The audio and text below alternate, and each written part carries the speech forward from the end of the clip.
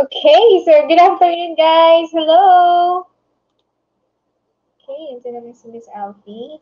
So, good afternoon. Okay, day 2. Ang bilis, no? Okay, ayan, si Miss Alfie.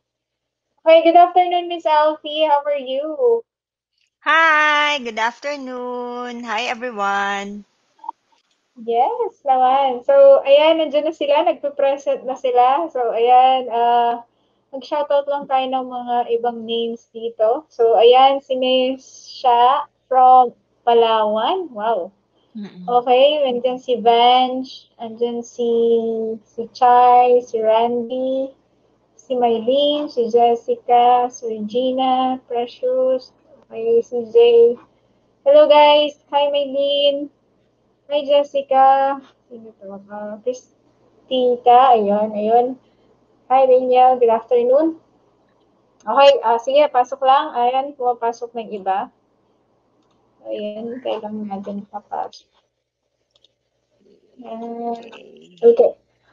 Please let us know if you can hear me well. Okay ba yung audio ko? Please let me know.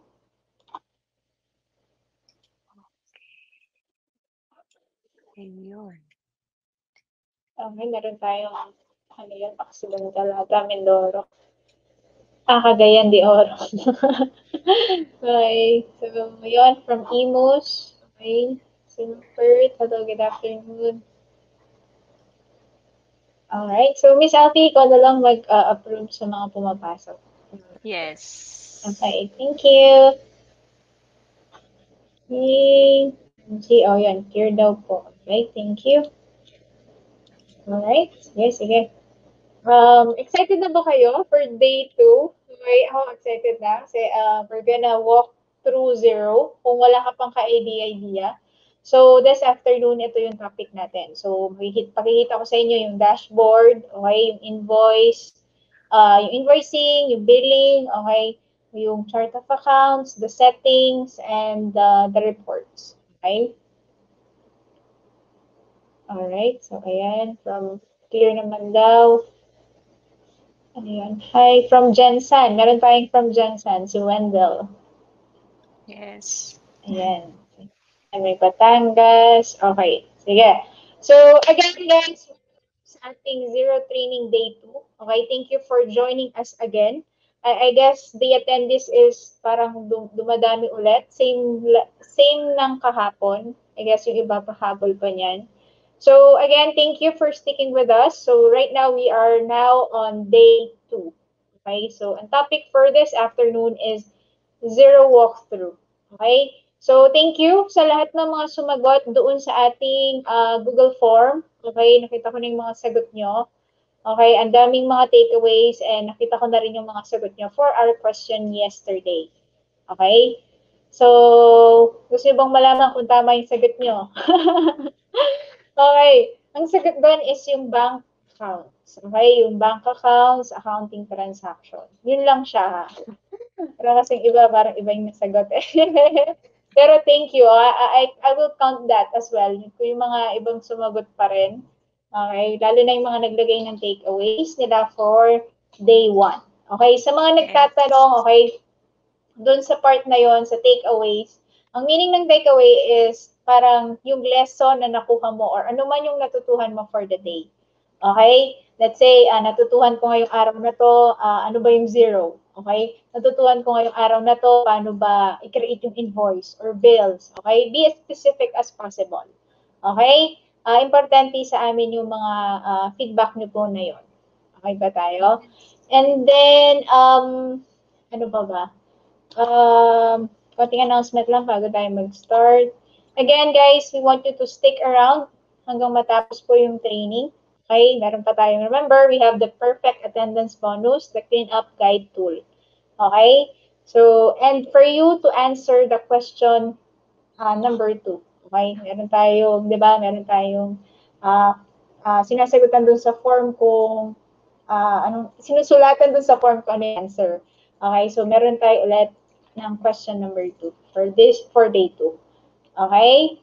And then, another announcement, meron tayong changes ng schedule for tomorrow. Okay? Instead of 2 p.m., we'll be doing it at 4 p.m., guys. Okay, again, it will be 4 p.m. tomorrow. Okay? 4 p.m. po ang schedule natin tomorrow. Meron tayong konting changes, okay? Para kahit medyo mag-extend tayo tomorrow kasi I believe mag-extend tayo tomorrow kasi meron tayong Ask Me Anything session. So may Q&A part tayo na medyo magtatagal tayo ng konti doon. Okay? So 4 p.m. tayo tomorrow guys ha. Pakipalitan yung schedule nyo and we'll be informing you as well sa email. Okay? It will be 4 p.m. tomorrow. Okay? Alright? Okay, sige, sige. So, next, ano pa bang announcement? Okay. Okay, I guess that's it. Okay, yung iba daw, sagot niya, files. Okay. 4 p.m. Okay, thank you so much. And don't forget, we have a bonggang-bongga announcement for tomorrow. So, sa lahat ng nagnanais, okay, na makapasok sa ating masterclass, we have some announcement for you tomorrow and some exciting, what do you call this, mga taong bibisita sa atin here in the Bookkeeper Secret Academy. So, wag niyong balampasin yun. And another announcement for next week. So, abangan nyo yan. Bukas, i-announce po namin yan. Okay? So, yeah, we can start na para medyo matapos tayo din agad sa schedule na sinabi natin. Okay, sige. Alright, sige. Ms. Alfie, I'll be sharing my screen po. Okay. Again, guys, we will entertain questions at the end of the discussion. Okay, thank you.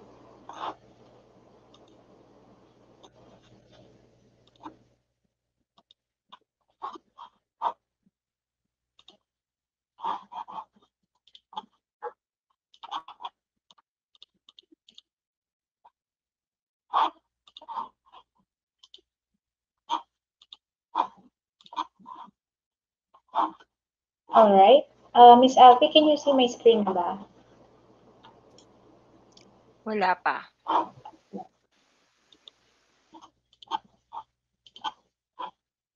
Okay, there you go. Okay. Okay. All right, sige. Okay, so again, good afternoon, walkthrough. Okay. Meron na ba ditong iba na may idea kung ano itsura ng Xero sa loob? Or probably yung iba nakapag-sign up na ng trial account? Meron na ba? I just wanna see some comments. Meron na ba? Ikaw, Miss Alfie, meron ka bang free account? Yes. Yes. And I believe may client ka sa Xero, right? Yes. Yes. Okay. Sige, sige. Nag-explore. Yes. Okay. Nice. So, okay. So since we're gonna use the demo company this afternoon, I want you as well, sa mga hindi pa nakaka-create ng kanilang trial account, I encourage you to create your trial account in Xero, especially if you're really serious about pursuing Xero accounting software. Okay, kung gusto mo talaga siyang explore, gusto mo talaga siyang malaman, okay, look and feel how Xero works, okay? Okay po ba? Why? Because yung trial organization or trial account is the same as the paying organization or paying account ng Xero. Okay? So, parang bago ka pa bumili ng subscription nila or bago mo pa gamitin yung subscription ng client mo, alam mo na siyang gamitin. Kasi, yun nga, pinagamit nila as free. Okay? May trial version siya, which is available for 30 days. Okay? Meron po bang test drive in Xero? Yes po, meron po siyang demo company. Okay, merong demo company sa Xero, just like QuickBooks. Okay? Okay ba tayo? Okay, so ganito siya. You have to go to xero.com sa mga wala pang trial account, okay? And if you're really serious about pursuing Xero, I suggest, yun nga, mag-create kayo ng trial account nyo. So just go to Xero.com and then just wait, go to click nyo lang po yung free trial dito sa taas. Then fill in the details. Ito, first name, last name, email address, phone number, syempre yung country, and okay, click mo to yung CAPTCHA. And then I have been agreed to terms and privacy over details. Click mo lang yan. Okay? So if you are in other country, okay, so feeling ko yun naman yung offer nila sa'yo. Let's say for you, when you are in Ay, Australia, excuse me, syempre, girl. yes Excuse po. me. Hindi ata naka-screen share. Hindi siya. Oh my gosh. Oo. Oh my golly. Okay, akala ko nakikita. Okay. Ayun. Okay. Kita na po. Okay. Yes, Yan. yes. Oh my gosh, kala ko nakikita. Okay, thank you, thank you. Thank you po. Ayan. So, ayan, zero walkthrough. So, ito po siya. Sorry, hindi nakita. Okay, sige. Uh, alright. So, ito nga po yung sinasabi ko. Okay, so as you can see, this is the screenshot. So, for you to get your trial account, kung wala ka pa, you have to go to Xero.com. Okay? And then you have to click free trial, then fill in the details. So, yun nga, first name, last name, email address, phone number, and country. Okay, let's say you're in Taiwan or you're in Singapore or you're in Australia. Okay, and then syempre kung nasan ka, yun yung offer nilang zero plan sa'yo or zero trial account. Okay, let's say zero AU. Okay, zero US. Okay, kung nasaan kang country, yun yung i-offer nila sa'yo. Okay? So, same lang naman. Halos para-pareho lang naman kapag nag-fill out ka ng trial. Okay? So, yan. And then, okay, so, since we're gonna use the demo company, so, ayun na. Let's say meron ka ng trial account. Ito na si demo company. Okay? So, demo company, ayan, mahanap siya dito sa organization menu. Okay? My Zero, ayun na, demo company. So, ganito yung itsura niya kapag nakapasok ka. Okay, so ito yung sinasabi na test drive. Ito yung pinaka-ano niya, pinaka-demo company, sample company niya. So, may mga transaction, may mga banking transaction na pwede mong i-reconcile. Okay, may mga bank accounts na nakaset up na. Okay, may mga account watch list. Okay, may invoices at mga bills na pwede mong laruin, i-play around, i-practice. Okay, meron siya. Just like in QuickBooks. Okay, okay. Next, syempre, yung iba dito nagtatanong sila. What if gusto ko, halimbawa, na-reconcile mo na yan, yung nalaro mo na yung demo company niya. Malinis na, wala nang reconcile na items. Gusto ko naman this time, instead of, halimbawa, kung Philippine transaction yan, or UK, or US yan, gusto mo iba na namang transaction yung i-import mo para mapaglaruan mo nga.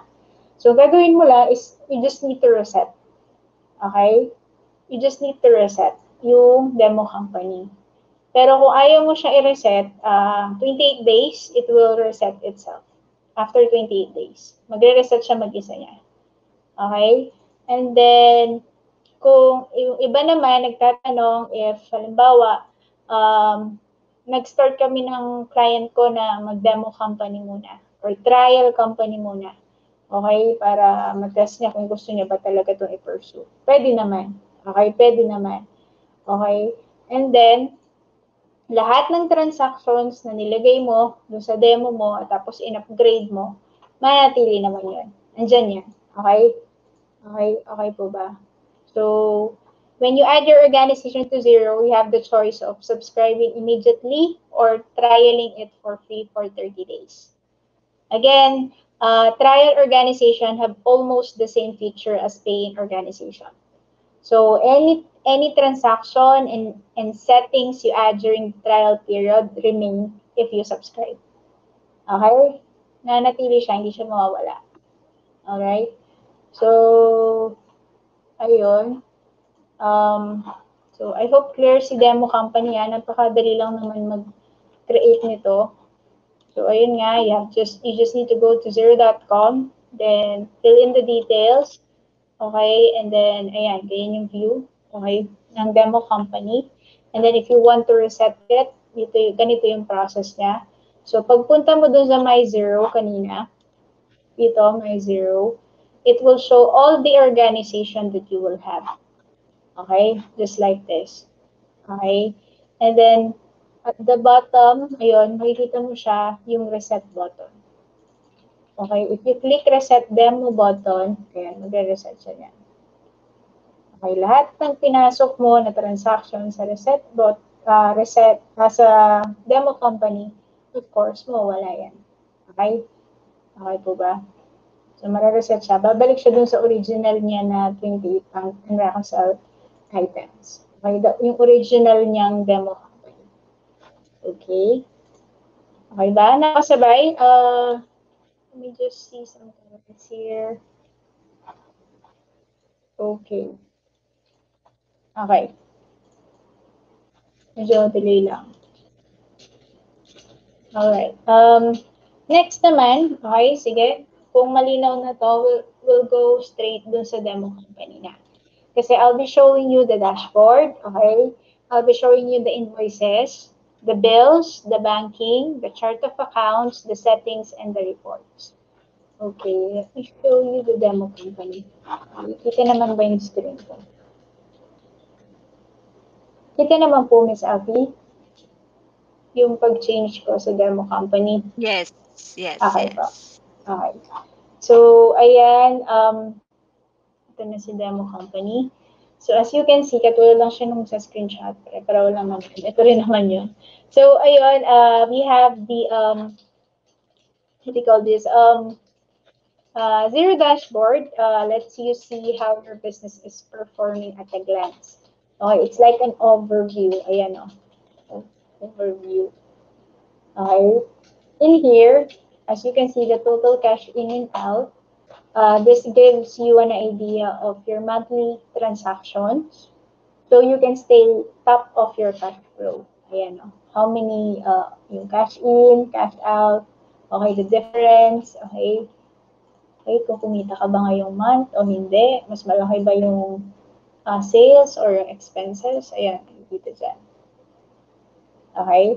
And then in the account watch list, this is where the dashboard display the income and expenses you want to monitor.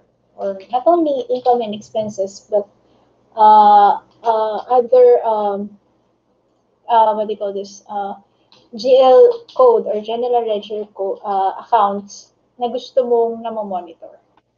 Okay, ayun sila. Ayan, so for this month, okay, for the advertising, entertainment, okay, inventory, and sales. Okay, yun ba tayo? Okay.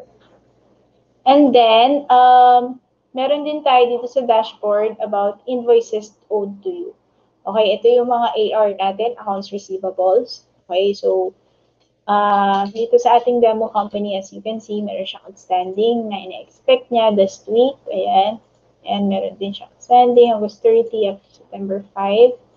And then we also have the bills you need to pay. So, ito yung mga AP, accounts payable. As you can see, makikita mo kung may draft invoices, ilan yung awaiting payment, ilan yung overdue. Okay? Same with the accounts payable or the purchase side. Ayan, meron siyang draft bills, awaiting payment, and overdue bills. Ayan, yun siya. So, ayan, meron din siyang expense claim. So, dito empty yung expense claim niya. So, ito yung in-explain ko hapon na you can easily upload your receipts, okay, receipts na for reimbursement sa company. Okay, especially if you have access to upload and scan receipts, okay, for expense claims. Okay, nandito siya. Pwedeng nasa draft, pwedeng natin to review or wala siyang for review or uh, need to pay. Okay? Alright. So, dito naman sa part na to, this is where you see the bank activity. Ayan siya. Okay, as you can see. And check your balances. Okay, check your statement balance and the balance in zero or in your books. Okay, and then you can start reconciling items here kapag merong ganyan. Okay, so pag ganito, okay, usually meron siya dito, halimbawa may bank account ka, tapos may logo ng bank account, ibig sabihin connected siya. Connected yung bank account mo. Okay? Pero halimbawa pag ganito lang, usually ganyan, may bank account, nag-setup ka, manually mo sinet up, pero hindi siya naka-connect dun sa bank account. Okay? Walang logo yan, wala kang makikitang connected. Tapos you need to manually import the transaction. Okay? Okay po ba? So, ganun po. Okay, this is the dashboard. Okay, again, that's the bank account, yung mga accounts. Okay, so accounts, pwede siyang savings, business, trading account. Okay, merong savings account. Okay, merong mga checking accounts. Okay, merong credit card. Okay, so dito yan, it's sineset up. And make sure lahat na isa-set up mo dun sa books ni client are all related to the business. Okay? Hindi po sinasali dito yung personal, ano nila, personal bank account. Okay? Kasi madalas po nilang ginagawa yon. Hindi dapat. Okay? What else? So, yan, account watch list, invoice owed to you, bills you need to pay, and the expense claim. Okay? Uh, next, we're going, so by the way guys, ito pala ang navigation bar. Okay, so ito yung mga menu. So, punta tayo sa dashboard. Now, we're going to the business menu. This one is, ito yung mga additional tools. So, ito yung quick, ito yung plus button na wherein you can quickly create invoice. Parang shortcut button to. Wherein you can create invoice, bill, contact, quote, purchase order, menu, journal, spend money, receive money, transfer money. Parang sa QuickBooks, meron din ganito. Quick launch. Ayan o. Okay.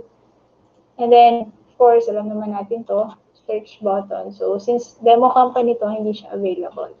Okay. And then notification bell, ayun siya. And then we have this help. Okay?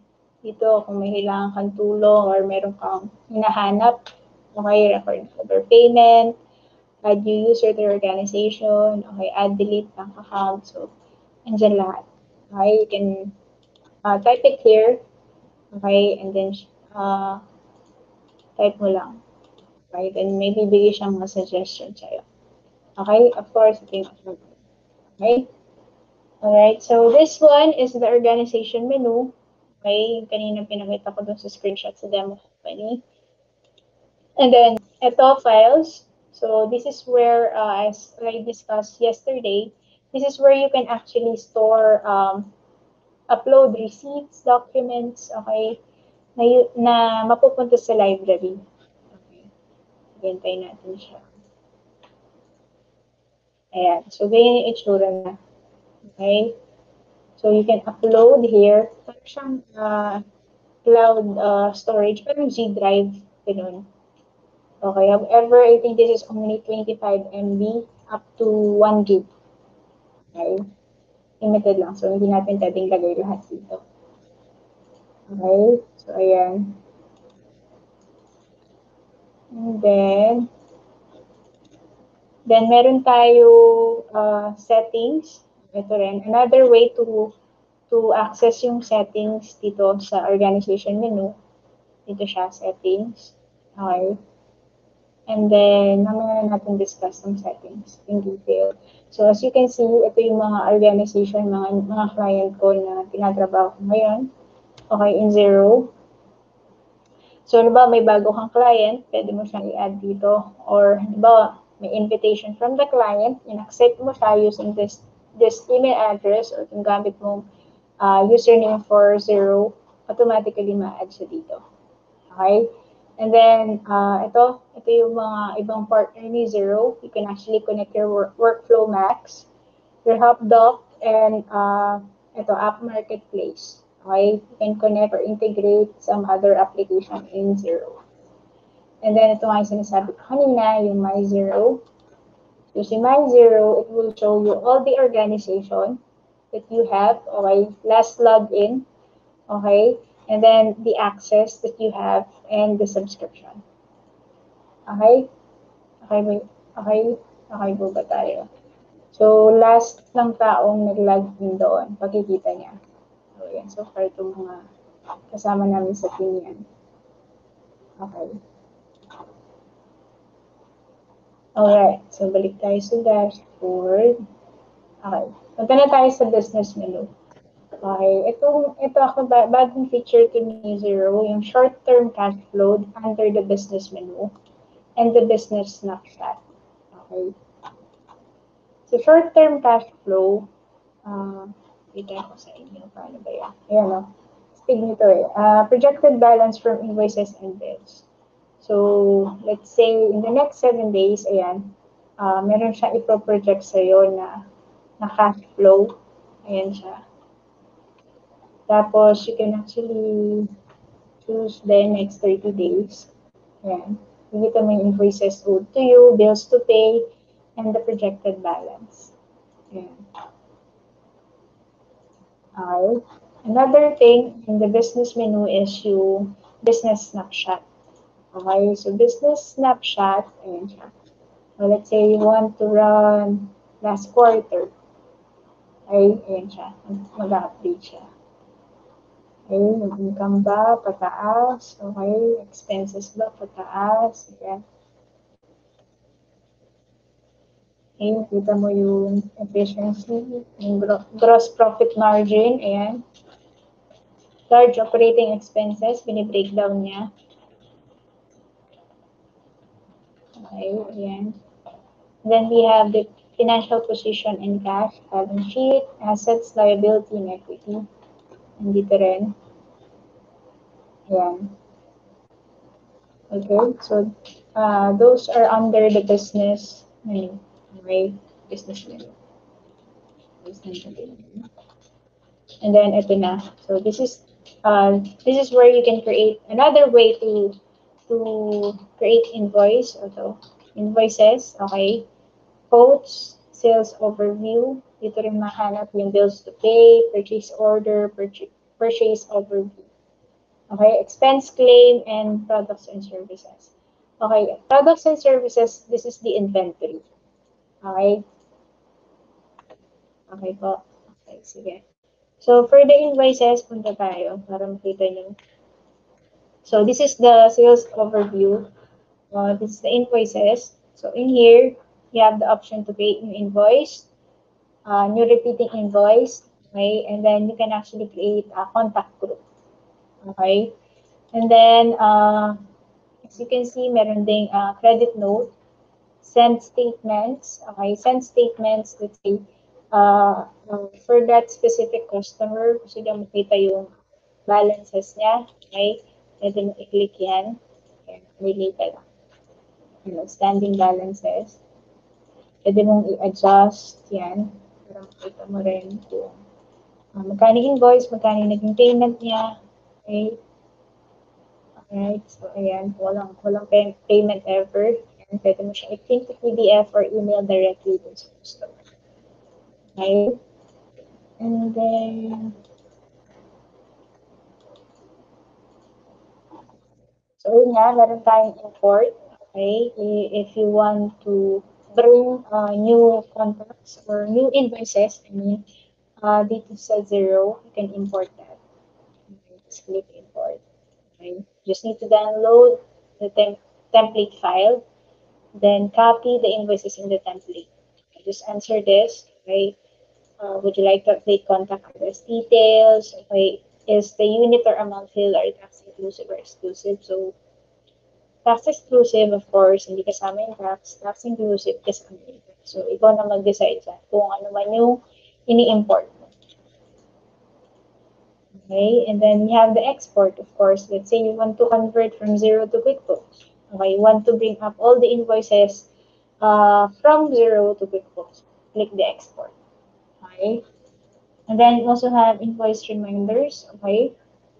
So in here, as you can see all the invoices na under sa draft, under sa awaiting approval, awaiting payment, paid, and repeating. So nandito sila lahat. As you can see, ito yung status. You can actually filter yan. Dito, pwedeng sa date, organize mo siya from the oldest to the newest. Ayan. As you can see, ang status. Ito. So the number, the reference, the customer, the date, the due date, if it's paid or due or outstanding balance pa, okay, in the status. And the status of the invoice, if it's sent or awaiting approval, okay, okay, ay nasa draft pa or hindi siya nasend. Okay, ayun nga, ayun na yung draft, invoices. Okay? Usually, nag-create ng draft kapag, let's say, meron pang hinihintay. Okay, let's say may attachment na hinihintay. Or, let's say, hindi ka pa sigurado kung anong code. Okay, or you have to verify kung ano yung tax rate. Or hinihintay ka mga documentation. So, usually, ayan, sinisave mo na as draft. Okay, for checking. Halimbawa, nasa 50% sure ka na dun sa invoice. Okay? Let's say ito, 50% sure ka na sa invoice, na-fill in mo na yung customer name, the date, the due date. Okay? Again, invoice number auto-generated to, wala ka nang gagawin dyan. You can only do something here with sa reference. Hindi ka magdagdag. Okay? Pwede mong ayusin yan. Okay, pwede ka magdagdag. Depende kung anong may in-house reference ba kayo. Pwede mo lapit dyan. And then dito, branding. This is actually template for the invoice. Nasa setting yun. Pwede mo siyang ayusin. Let's say, gusto mo lagyan ng logo. Okay. Meron ka pang mga notes sa baba. Pwede yan. Pwede mong ayusin yan dito sa settings. Okay. Invoice settings. Okay, so there you go. We have the email. If you want to email this invoice directly sa client, okay? Then, or you want to print to PDF or attach mo na lang, tapos ikaw mag-email using Outlook or whatever ginagamit nyo in communicating with the client, okay? And then invoice option, okay, you have the option if you want to repeat this invoice. Okay, you can set up as repeating invoice, tapos nasisave siya as draft or awaiting payment agad. Okay, nasasave nyo yan. Then, yan, dito rin yung delete button and copy. Okay. And then this one, this is where you can actually upload the file, the receipts. Okay. Yung pinakita kong files kanina dito, let's say nasa library ka, pwede mo siyang kunin from the library. Okay. And then, ayan, as you can see, item. Okay, item, ito yung sa products and services. Let's say, recurring naman yung services, you can actually set up para pag pinili mo yung item na yun, mag-auto-fill na lang yung description mo, yung quantity, yung unit price, yung account, okay, yung tax rate. Okay? Kung hindi naman nagbabago yung price. Okay? Actually, pwede mo pa rin namang i-edit yung price. Let's say, may konting changes. Pero kapag ito kasi, tawag dito. Ito, pag sinetup mo yung product item sa Xero, kailangan siya ng description, ng quantity, ng unit price, na account, and tax rate. Okay? So anyways, kung hindi, limbawa, ginamit mo itong item na to, tapos, may changes pala sa unit price. So, make sure, kung may changes, balikan mo bago mo siya i-approve. Okay? Then, this one, ito yung sinasabi ko, pwede mo siyang save as draft. Okay? Save and continue editing. Save and submit for approval, and save and add another. Yung mga option. So, dito, you can actually approve this invoice. Tingin mo, okay na siya. Okay, this part, yung region na to, it's part of the tracking categories. Let's say you're tracking the location, okay, for each customer. For this one, let's say, This one is for the north. Okay. Pwede mong lagyan. And then, ito pa pala, yung taxes. If it's tax exclusive, tax inclusive, or no tax. Okay? So, may effect yun dito. So, yung tax inclusive. Okay? No tax. Okay? Okay? Ayun siya. Okay? Tapos, ito yung mga option. Let's say wala dyan yung mga option, you can actually set that up in the settings. Okay, add view tax rate, and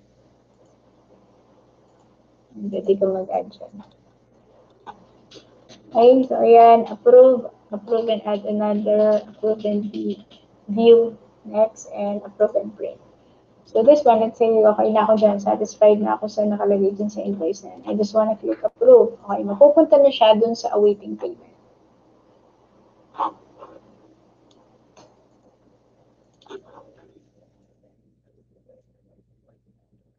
Yung invoice po, pwedeng baguhin kung gusto mo na ibang character.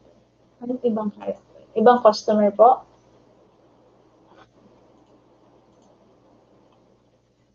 Miss Alfie, malabo ba sa'yo yung, yung share screen? Okay lang naman. Baka Ah, siguro ano, sa internet siguro. connection. Oo. Yes. Check na lang yung quality ng video plus baka din sa internet connection. So far, so good naman dito sa akin. Hmm, so far, maliwanag naman doon for Miss Alfie. And ako din, medyo mabilis pa naman yung aking internet connection. Okay.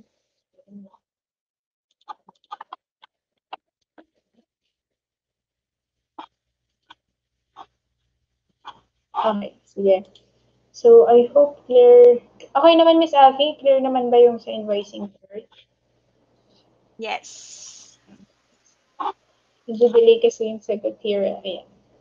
Ayun. Sabi ni Rupert, try mo daw i-change yung quality setting to 720. Ayan, 720 resolution. Okay. Alright, sige. Next tayo. Okay. Bills to pay. Sa bill side naman tayo. Okay, for the bills, okay, ganito rin. Actually, pareho lang. Pareho lang siya din nung um, ng sales. Okay, yung itsura niya. Okay, so iba lang. Purchase side to. Okay. So as you can see, meron din siyang new bill, new repeating bill, new credit note, import, export,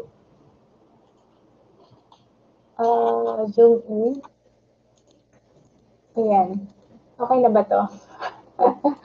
Okay na ba yung ganyang ka-zoom? Ayan. Kita na ba?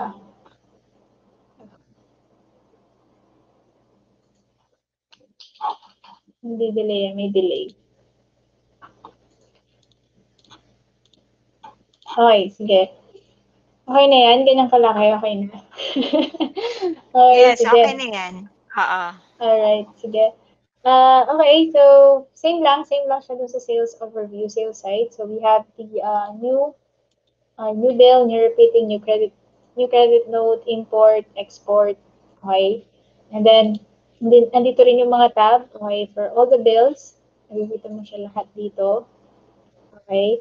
And then, also the draft, okay, draft bills, dun siya mapupunta. Awaiting approval, okay, awaiting payment. So, this one, inihintay mo yung due date, okay?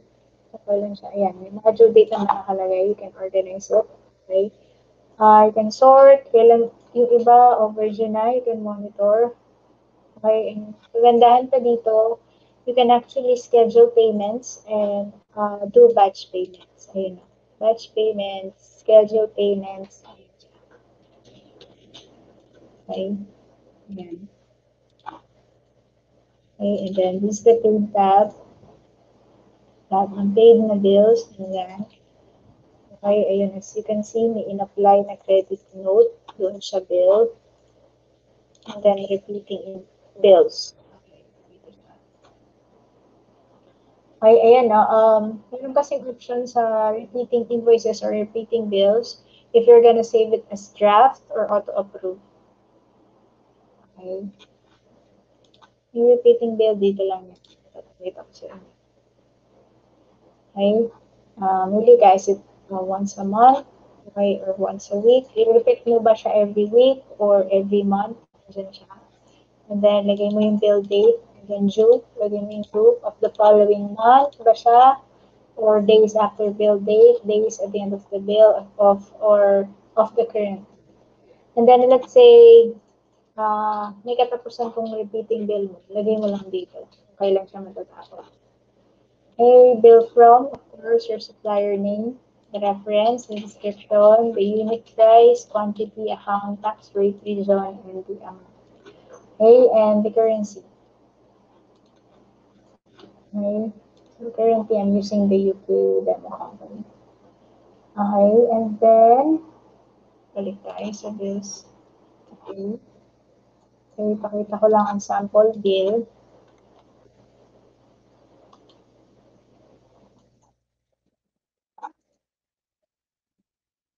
Okay. Ito.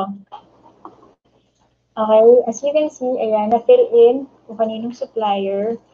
Okay. And then, meron siyang date, kailan yung date ng bill, and then due date. Okay. Supposedly, dapat merong attachment yan. Okay. Then, ito, demo company, hindi niya na nilagyan. Okay. Siyempre, yung details na to, makukuha mo dun sa bill or the receipts na binigay sa'yo ni Karen. Okay? Okay po ba? Kasi kung wala kang, dito, wala kang reference, usually directly dun sa bank feeds tayo nagre-reconcile. Parang expense entry lang siya or deposit entry. Okay? Wala na tayong kinecreate na invoice or bills. Okay? Ma-appreciate niyan later sa bank reconciliation. So, ganito siya kapag nag-create ka ng bills. Dali lang naman to. Ayan. Para ka lang data entry dito. Yan, description, quantity, unit price. Okay. The account. Okay. Siyempre, i-search mo. Let's say, bago ka pa lang, nag-enter ng mga bills, and hindi ka sigurado kung ano ang code, pwede kang mag-search sa Google. Ano ba tong capital cab ko? From the cab pa lang, alam mo na taxi to. Okay, and if you know that this is local taxi, then it's travel national. But if you know it's international, if it's from other country, you can put travel international. Okay? Or let's say, merong iba silang ginagamit in-house, transportation, okay? Okay, depende kasi, you can refer to previous entries. Okay? Okay po ba? Ayun. Ano pa, yan, tax rate, ganun din, as I explained sa sales side. Then, sa region, let's say you want to add, yan, if you want to edit the bill, ayun, bill option, okay, may repeat, may void, may copy, may view, okay, since na-click ko ng edit kanina, ayun, nandito na siya. Excuse me. So, I can edit this. So, let's say I want to put region, ayan. Then, I want to change the tax rate, okay, let's say I want that 5% lang. Ayan. So, na-satisfy ka na. Okay. Remember, halimbawa, nagbago ka dito, make sure, binubura mo to. Sige, pakita ko sa inyo. Um, yun hindi siya nagbago. Nagbago ako ng unit price. Kaya update ko siya. Nag-error. Diba? So, pag nagbago ka ng unit price, make sure natanggal mo yan. Okay? So, you can type in yung bagong total. Okay? Okay ba tayo? Alright. Sige, sige. So, para saan daw po yung region? So, region, actually, ito, kahit wala to. Ano lang to, nandito siya sa may, let's say, nagtatrack lang. you're using the tracking categories wherein you track, let's say this company is tracking region, okay, sa business niya. Gusto niyang i-track ano-ano yung mga expenses ko for South, ano-ano yung mga sales ko for South, okay, yun yun. Okay, you can change that, hindi lang sa region. Let's say your client is a real estate industry, okay, let's say, yun nga, real estate industry, hindi po na, opo, tumigil po talaga ako, kaya nag-stop yung video. Okay, so real estate industry, let's say the client wants to track the income and expenses for that property. Okay, pwede mong pangalan dito properties. Okay, then set up lahat ng mga properties ng client mo yun. Okay, okay po ba, Marisi? Okay, sige.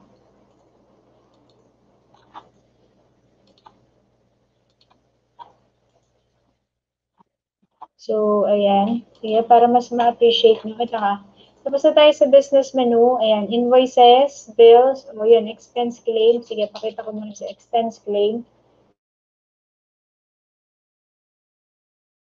Para mas appreciate nyo yung setting. Pinagsasabi ko yung mga tracking categories. Okay, maganda yung mga questions nyo ah.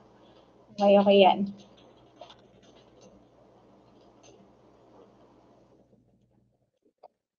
Loading.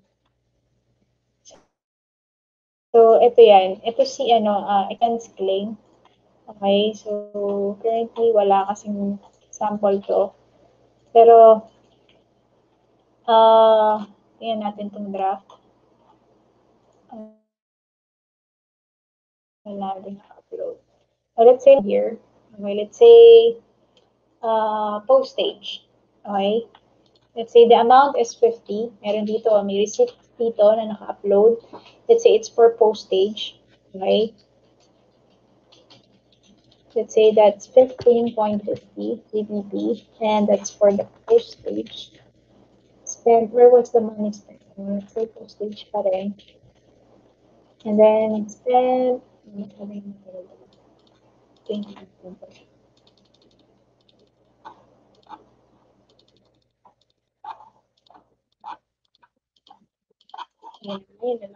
Okay. And then game sa postage, rate and career. Let's say this is for East Side. Okay. Wala naman kasi na-sign customer. Adding label. Okay. So this one, let's say meron siyang VAT na 5%. So nakita ko yung uh, VAT na to dun sa receipt. Okay. Let's just imagine may receipt dito. Okay. And then total 1550. And then may option ka to save, submit, approve. Okay, say I want to approve this one. Okay, meron na ako for expense claim. 1550. Okay? Alright, so yun sa expense claim. Okay? So, ibig sabihin, this is for reimbursement. Okay? And then, products and services, ito yung kanina. This is where you track inventory. Okay? Ito siya. So, we have item code, item name, cost price, and sales price. Okay. Nag-stop po ba yung video, Miss Alfie? Wala naman, okay lang po. Okay lang. Okay po. Thank you. Baka kailangan niyo pong i-refresh, Miss Glo, yung Yes. okay, so ayan.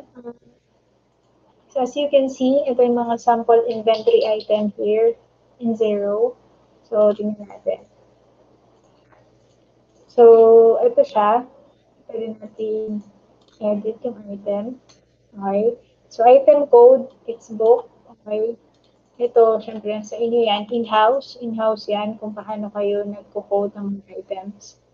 Okay. Item name, fish out of water, finding your brand.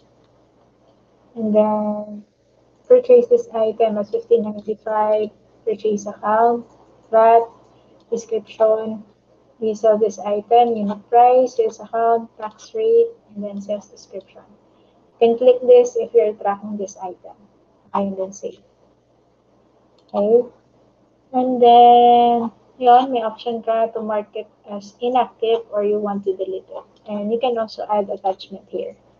You can upload files, okay, mga reference mga documents na pwedeng tignan in the future. Okay, so ayun siya, mga recent transaction, makikita mo siya dito. Okay, meron plus, minus, minus, minus, okay, minus 4. So, ayun.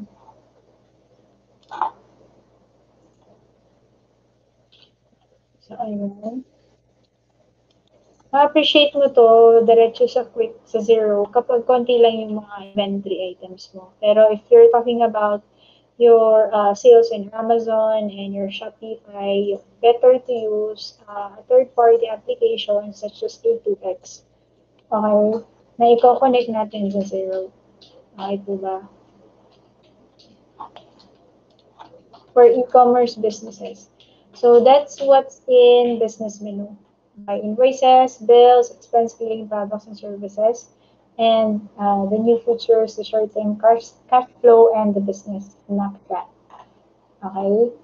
And then for the accounting menu, this is where we can find the bank accounts, the reports, and the advanced. Okay, advanced, it's this is the settings. So another way then to check the settings. Kasi sobrang daming way para uh, i-access yung mga kailangan nyo. Let's say dito, may settings dito. This one, meron din dito for the advanced. Dito, wala siyang settings dito.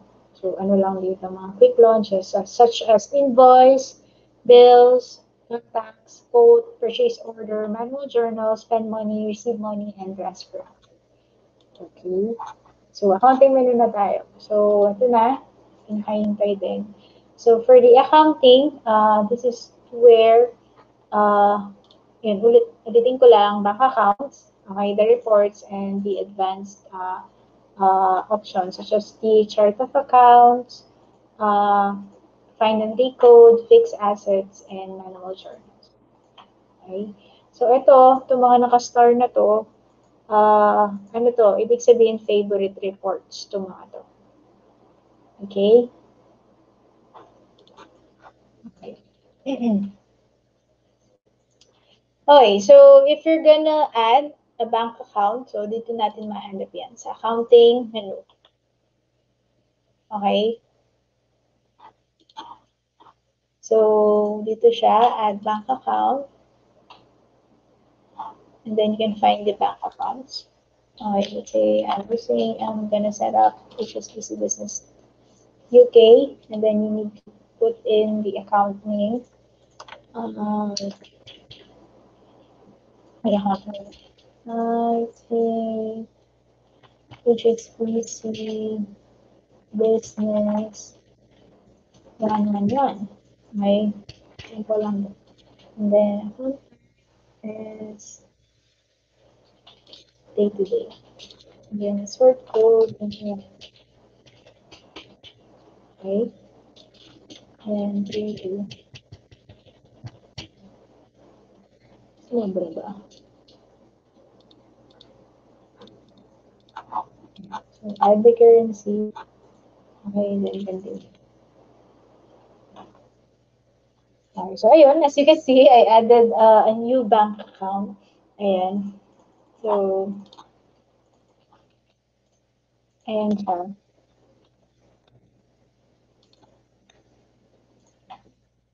And then, if you want to connect the bank account sa sa mismong bangko, okay, I usually ask my client to do that part. Kasi may mga confidential information na kailangan niyang i-input.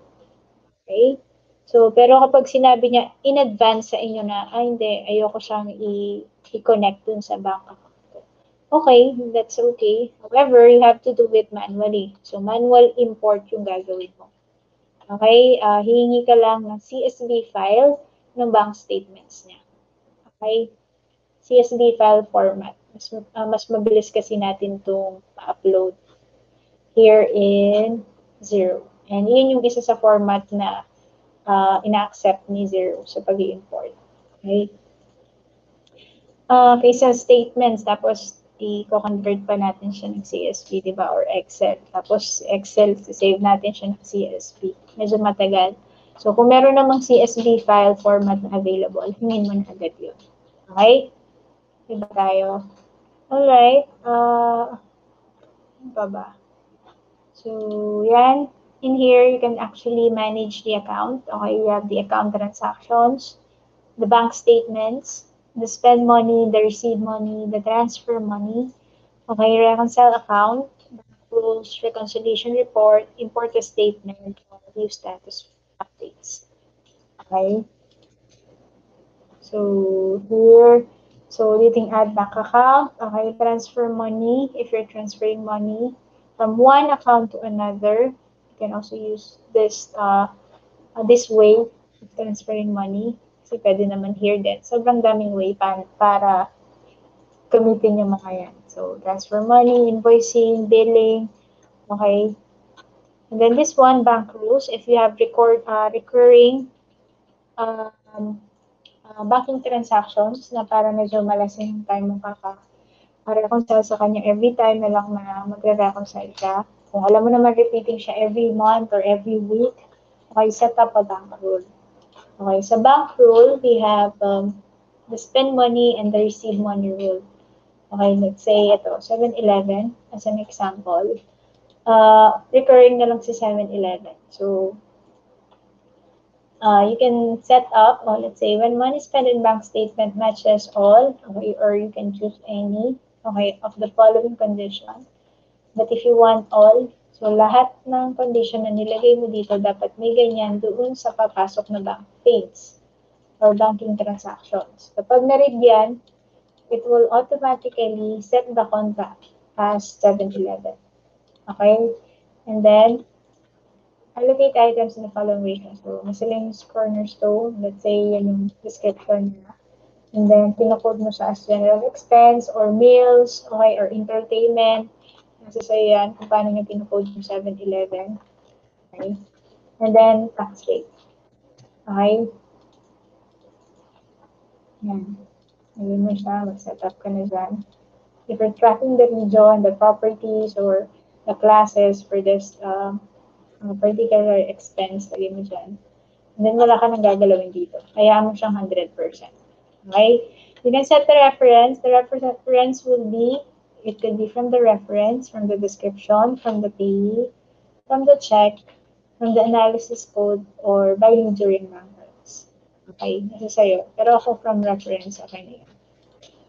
And then you can apply the rule sa lahat ba ng bank account or a specific bank account yun. Pwede ka mamili. Okay? And then you can give a rule title. Give the rule a title. Ayan. Okay, ako usually I copy this one and then lalagay ko dito. Para kapag nagmamatch sa banking deeds, nakikita ko saan ko siya dito. Okay, ano ko siya. Save that. Pinanggal ko ba? Okay.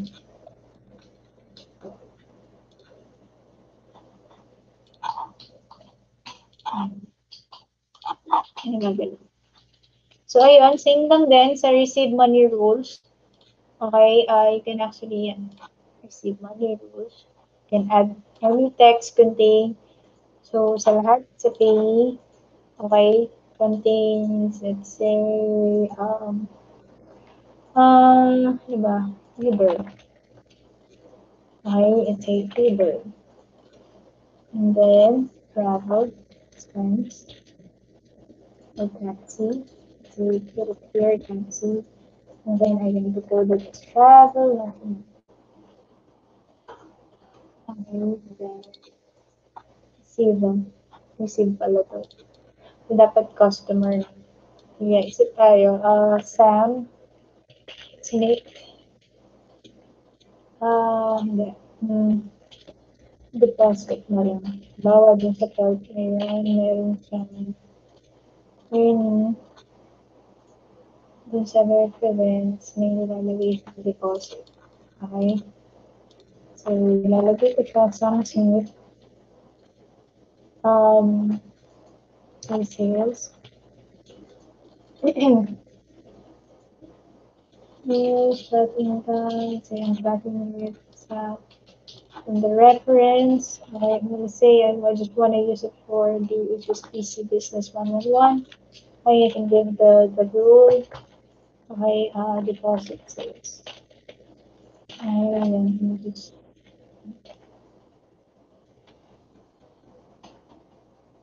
okay,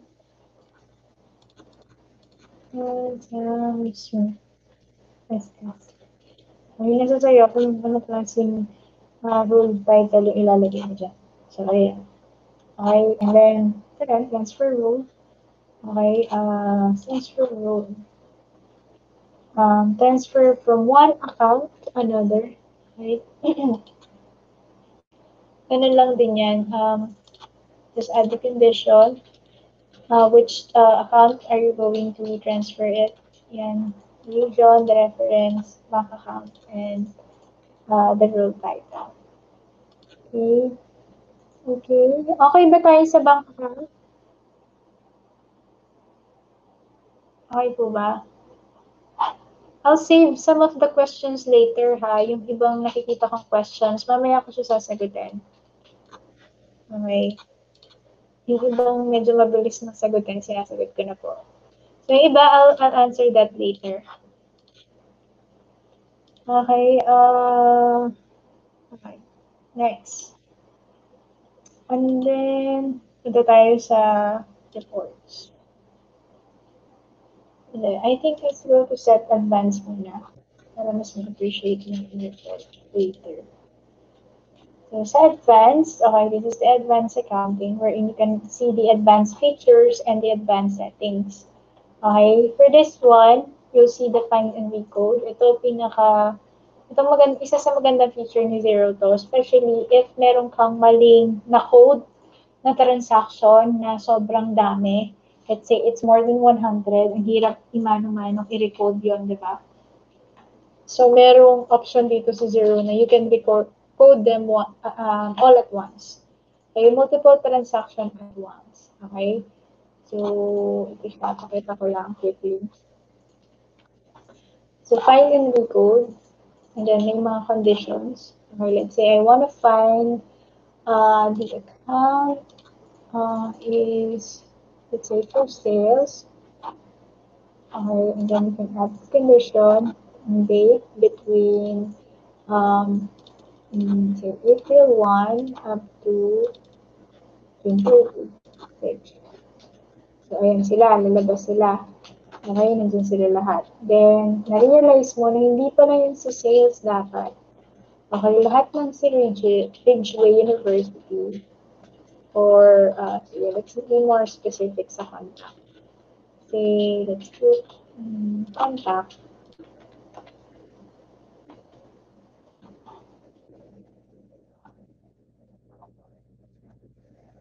Closest to the ayun. Yun yung gusto niya reset. Wala rin. University. Ayan. Si Ridgeway University, okay, na-realize mo, hindi pa siya for sales. So, gusto mo siyang i-recode. Okay, lahat ng yan. Okay. Just click all the items that you want to be recorded. And then, uh, recode source transaction. Okay. That's the contact. Okay, kung palitan, ganun pa rin. Okay. Gusto ko lang palitan yung account code. Okay, let's say I want to put it on the revenue. And then, ayaw mo naman i-record yan, wala ka na ilalagay. You can add other actions like region. Hindi naman pala siya sa south, dapat sa north. Okay? You can add then review, then click na lang for record. Okay? So, ayun. Isa yan sa advanced feature ni Xero, find and recode. Okay, then you have the manual journal and push a workday directly with general ledger. Okay, this is where you can find, okay,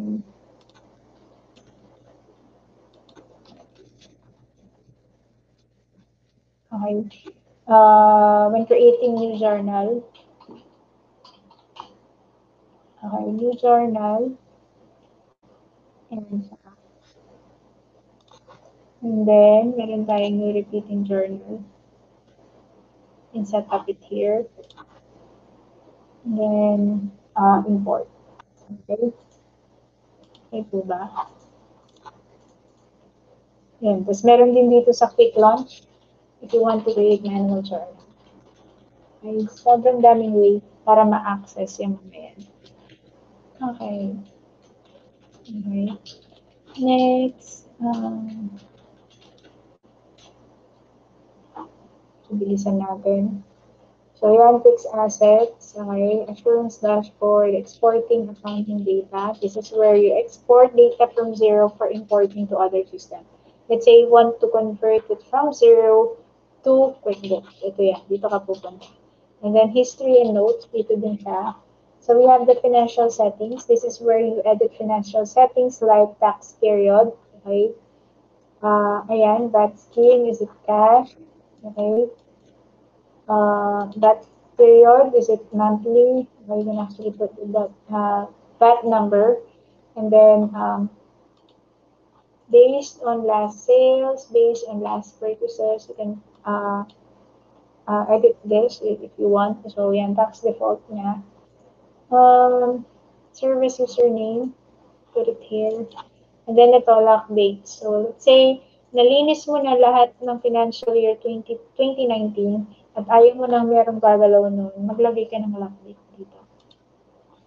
Say, gusto mo wala nang gagalaw as of December 31, 2019. You can put it. You can stop all the user from accessing or doing something ng December 31, 2019. Okay? Yeah. So, then ito rin si chart of accounts. Okay. Tax rate, ito yung dinidiscuss ko kanina. You can actually add new tax rate here. Pwede mo ilagay, sales, purchase, lease sales, yun sila. Okay, syempre, itong mga option na lumalabas dito, mga option na related for UK.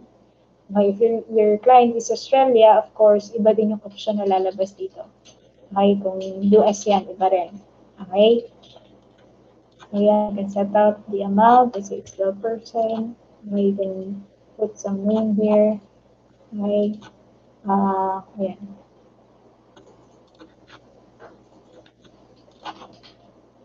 Then, yan, fixed asset settings. Okay, ito yung mga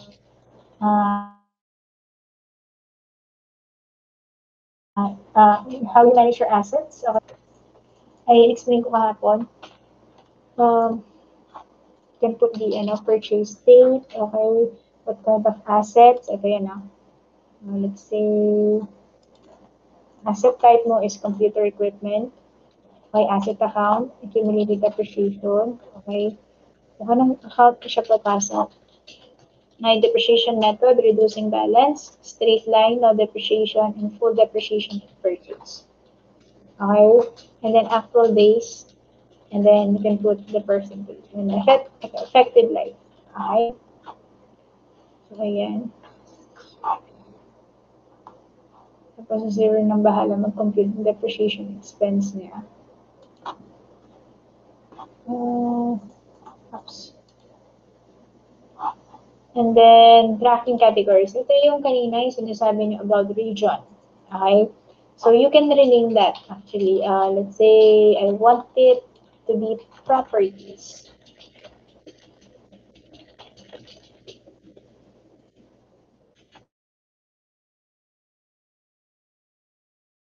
And then, rename the category sections.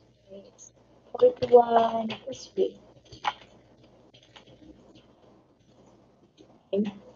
So, so kapag ako nag-open na ako ng sales or invoices, or if I'll see the region column, ito na niya ang lalabas. Ang name niya na is properties. And the category option niya na is, yun, nandiyan na sa 41. Okay? Ay ba tayo? So you can add more tracking categories here. Okay. Ako ba? Ito, useful to sa mga, yun nga, I mentioned it a while ago, sa mga real estate industry or some other clients na gusto na lang tinatrack, okay, yung mga income nila for certain projects, okay, pwede nilang gamitin to. Okay, let's say consulting services, okay, meron siya consulting services dito sa Philippines, meron siya sa ibang bansa, okay, meron siya dito, meron siya, yun, yung mga location, depende, ang category options yung ilalagay niya. Okay? So, ayan. And then, yan, ito yung conversion balance. So, may nagtanong dito, paano if manual setup again? Ito. Ito na po yun, Miss Evelyn. So, you have to input the conversion balance. Okay? Um, let's say, nag-start pa lang mag zero si client na gusto niya, gagamitin niya si zero this July. Okay? July. So, syempre, merong beginning balance ng June 30, 2020, of course. So, yun yung gagamitin mong conversion balance. Conversion beginning balance. Okay? Kailangan mo lang siyang ilagay dito. Let's say that's 4,130.5. Okay? You can actually show all the accounts here. Kita mo sila. Okay, dapat balance si total debits and total credits. Okay, para lang siyang journal entry din. Trial balance. Trial balance po ito. Conversion balance. Okay? Dapat balance si debit at saka si credit. Okay? What else?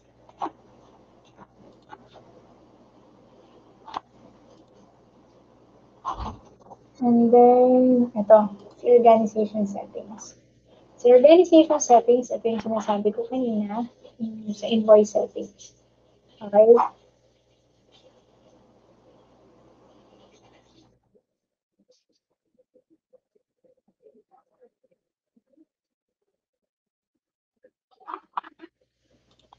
Yun na lang. So far, malinaw naman sa'yo, Miss Alfie, yung screen. I think yung ibang Yes, clear na nakaka-problema. clear. I think nakaka-problema yung iba sa Mm, internet. either internet connection or sa ano yan, video. Mhm.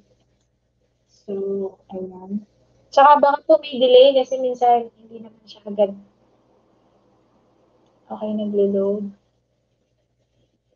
Ayun siya. Matagal pa mag-load.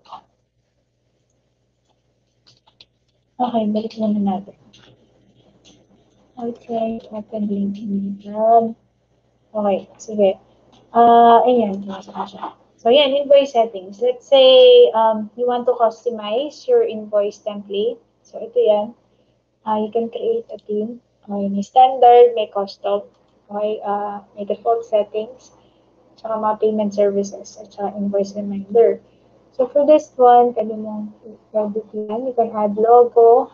You can add the address, business address. Then, you can actually adjust it. Ayan. Edit. Then, ito siya. Ito yung mga options. Ito yung mga pwede mong ayusin, i-edit based dun sa need mong invoice na template. You can adjust the margin, the padding, the font size, okay? And then, yan, you can put show registered address, you can show logo, show tax column. You can click that kung anong preferred mo. Ayan. And then, if you want to put some invoice statements, ayan, or notes, ayan, dyan. Terms and quotes, ayan. So, that's the invoice settings. Ulit tayo. Again, settings. And then, we have the payment services. Okay.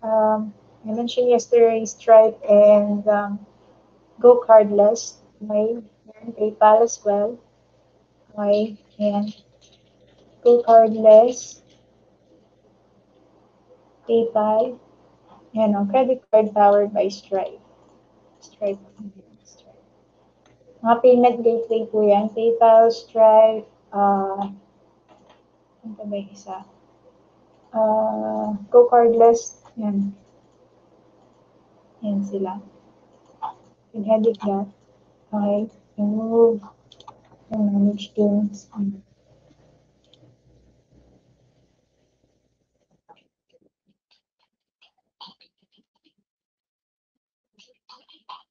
Okay.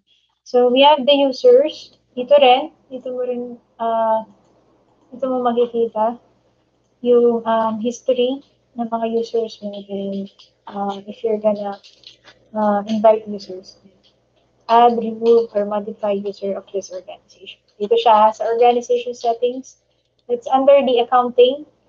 Okay, ang accounting menu and then advanced. Okay, and then dito siya. Click the organization settings. Okay, then currencies. Ayan.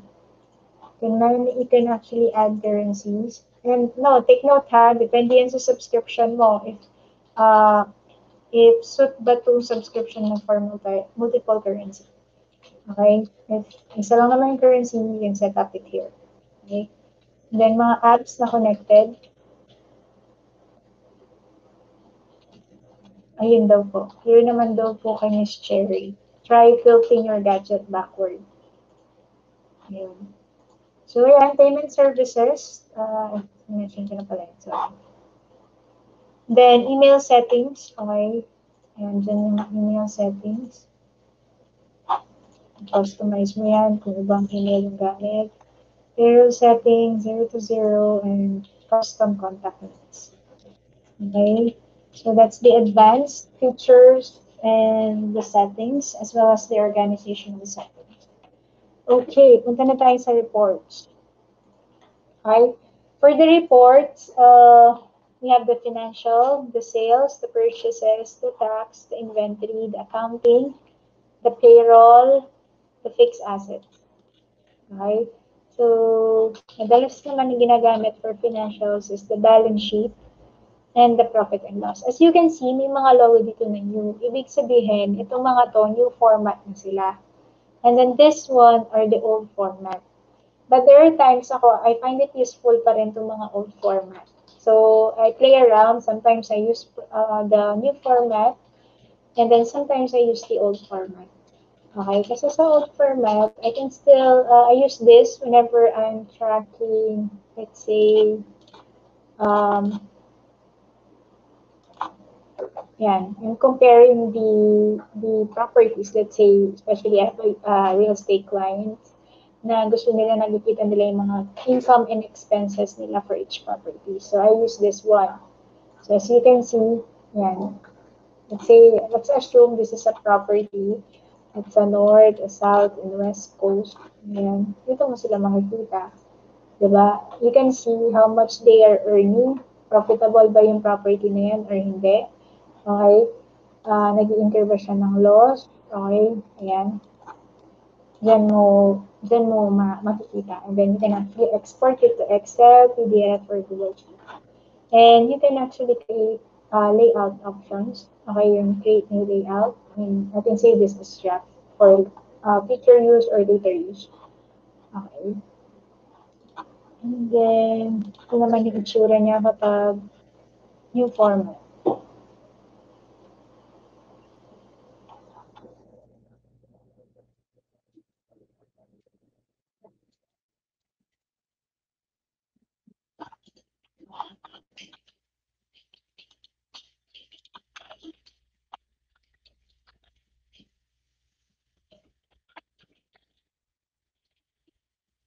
Okay.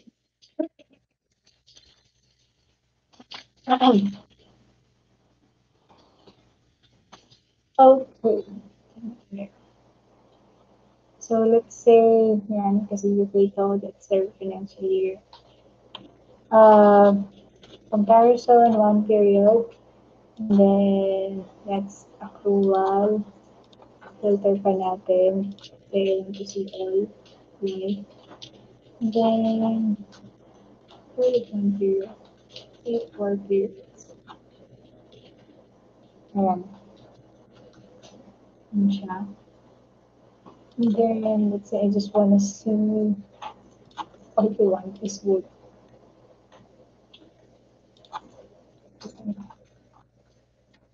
Ayan. Diba? Sobrang iba siya dun sa kabila. Hindi niya papakita lahat eh. Kaya isa-isahin mo pa siya. Let's see if we can choose everything. Hindi siya.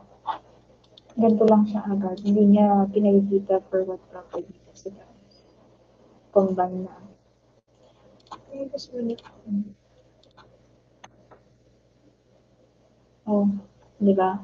So, sometimes I still use yung old format sa reportings. Okay? So, depende yan sa need ng client mo. So, you just need to be resourceful and uh, using mo lang. So, yan. Ito yung mga different financial reports. We have the balance sheet, the profit and loss, okay, the statement of cash flow, the budget summary, budget variance, business performance, tracking summary. Ito yan.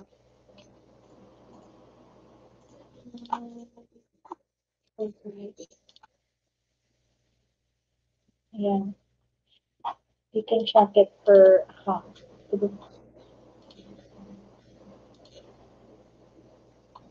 Right? So, meron silang tax report. Ito yung sinasabi ko sa inyo. Yan, they easily pull out tax return for you. Based dun sa mga data na in-input mo na sa Xero. Okay? So, ito, hindi ko pwedeng, ito naka-set up. So, I just need to set up this. Dahil ito, demo company lang.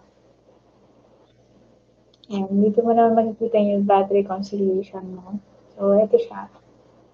Meron ka ng view of the VAT collected. Okay, and filed, opening balance. Okay, VAT paid. Ayan, makikita mo siya dyan. VAT owing. And then accounts receivable, accounts payable, expense claim. So, based from experience, yung sa Australian client ko, BAS kasi yun, di ba? So, GST reconciliation naman yun. So, they really used Xero in preparing the BAS. Mas mabilis na mas mabilis na naproproduce yung report kasi parang hindi mo siya kailangan manual. Parang i-review mo na lang yung mga figures dun sa GST reconciliation and GST return or the BAS return. Okay. Once na-satisfy na sila doon, meron lang silang mga few steps na gagawin and then it's all good for tax filing. ATO filing siya. So for Australia. And then this part, ako lagi kong ginagamit to si account transaction whenever I want to review myself. Okay, let's say, nag-reconcile ka kay client ng July 1 hanggang July 31. And then you want to check if properly ba yung pagkaka-code mo sa tayo lumipat. Sige, specific account na lang. Wala, ayaw mo yung account. Okay, so dito, medyo filter na. Tanggalin natin yung iba para hindi masyadong malaki. So, source and reference. Para mag-cash sa screen.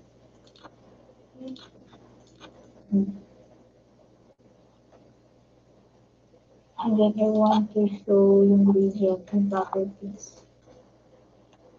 And then button. And click.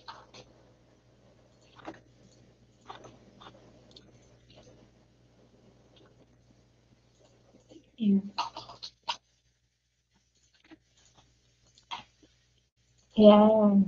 Diyan mo makikita kung properly mo ba siyang na-code. Let's say for this one. Um, ito, advertising and marketing. Pero alam mo pala, ay dito pala siya dapat sa may audit and accountancy fees. So, dito pa lang, nare-review mo na yung sarili mo if na-code mo ba ng maayos yung account coding. Okay, let's say, ay, na-overlook ko pala to, ay dapat pala nag-push sa audit and accounting course. Dito pa lang, check mo at marirecode mo na. Also, medyo maselan din sa VAT or tax coding. So, make sure if that transaction is with VAT, bigyan ng VAT. Pag wala, wala. Okay? Kaya dapat nanghihingi tayo ng mga receipts. If you're unsure, whenever you're coding, ask, okay, isama mo yan dun sa transaction query mo. Huwag kang basta magko-code. Okay? And then, and then if the client wants to see that everything should have properties, so dito pa lang makikita mo yung mga transaction na hindi mo nalagyan ng properties. So you can easily add a property here. Okay? Yan. Mga property. Okay? So, ayan. Isang way yan sa pag-clear. Okay? And then the inventory item summary, the purchases, and the sales. Okay? So, ayan. Pakal ko na ba lahat? Let me just check. Dashboard, invoices, bills, banking, chart of accounts, etc. Okay. I guess na-explain ko na siya lahat. So, mag-stop screen muna ako. At iinom muna ako ng tubig. So, i-ready nyo na yung mga questions nyo. Okay.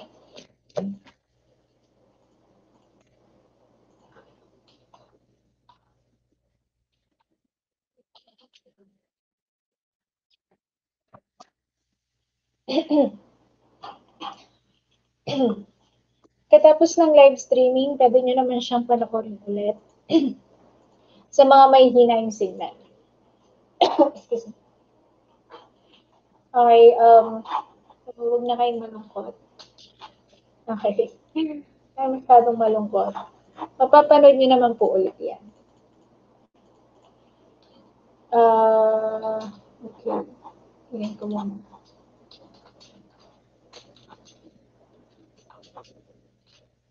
Tingnan natin yung mga questions.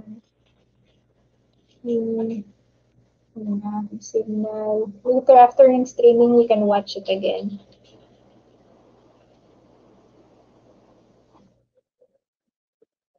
Okay.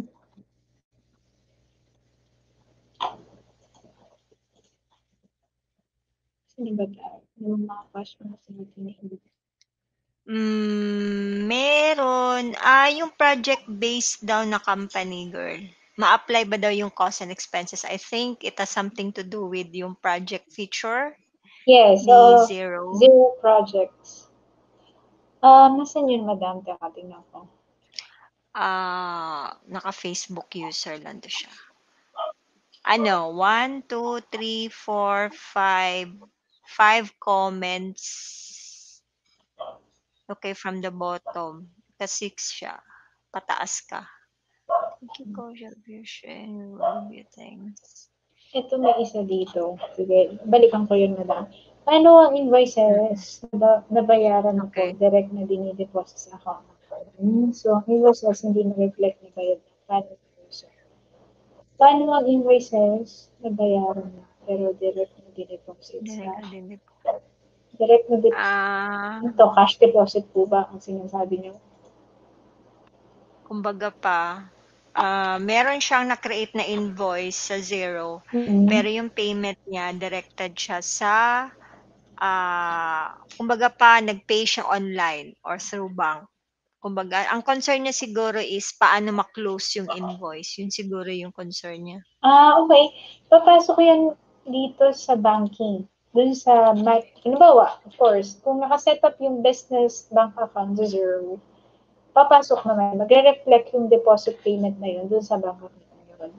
So, yung invoices, it will automatically give you a suggestion, this transaction is matching. Kasi same yung amount and probably same din yung description. Okay, parang ganito. Okay. Share ko po yung screen.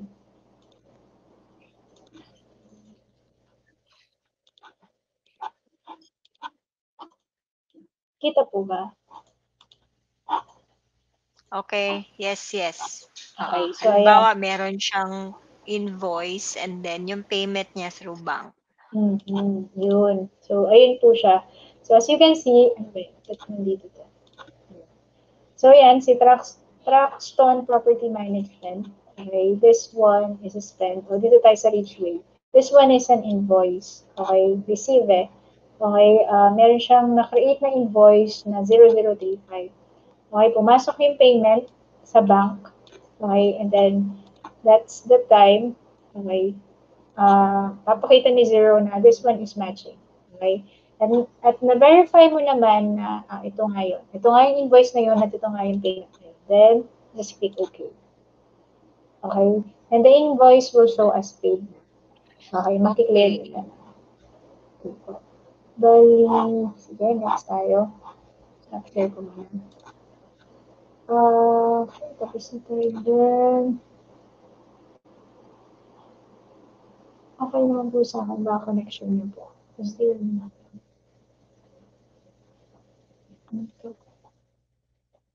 Ito, organization pa to.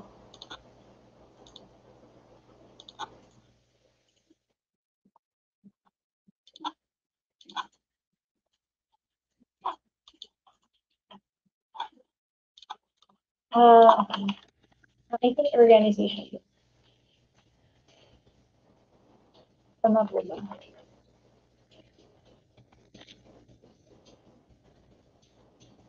So, kaya hindi nagre-reflect yung name nila dito. I think hindi nila inallow si StreamYard. Okay, sa mga gustong mag-comment, I think ito yung, you have to allow StreamYard sa Facebook nyo. Okay, sige, skip natin to.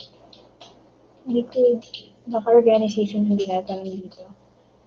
Ito, yung invoice number po, pwedeng gawin gusto mo i-declare. Invoice number, yung invoice number po, auto-generated po yun. You can only add, or you can only change or remove yung sa reference. You can add and remove, change yung sa reference. Okay, auto-generated po sa invoice number. And then, kung example, ibang type ng service, parang may tracking din sa ibang type ng service. Anong ibang type ng service? What do you mean po? Products and services po ba? Ganun po. Yun po ba yung mention niyo dito? Products and services, pwede naman, pwede kang mag-set up doon. Let's say, under siya ng services. Okay, pwede kang mag-create ng line item mo doon for that services. And then, set up mo kung anong account code. Okay, let me know if this is correct. Ito ba yung question? And then, set up the tax rate. May DM. Okay.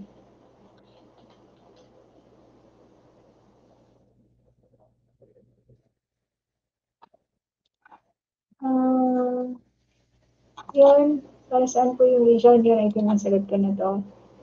And then, region po, para po region po, para po nasa-set ka ng subsidiary ledger.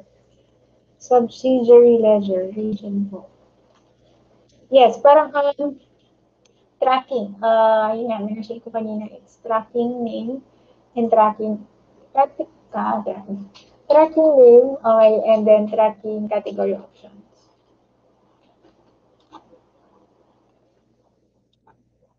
CSV po, paano makita yung beginning and ending balance? Makikita niyo po yun. Merong running balance ng CSV. Di ba po, Miss Alfie? Hello? Yes, meron. Yes. Pero basta okay, may PDF file ka Yes. to It's a support kung hindi mo reference. makita. True. Mm-mm. So you can both ask for that. CSV file format and the PDF statements. Hmm. Sige. Um, ano pa ba? Sige, pakita ko yung itsura. Paano if manual, sorry, paano if manual set up ang pag-add ng bank account? I think nasagot ka nito.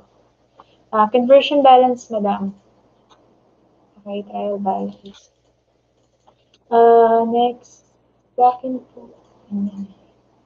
Ito. Yung finally code, any user magagamit ko po yung sa PB. Alam ko, need ng accountant toolbox or accountant view. I think for find and read code, kailangan mo ng at least standard or advisor role. Okay. And I think it also sa ano sa subscription mo. Okay. Sige, verify ko sa yan, Marisi. Balikan kita dyan. Saan ba?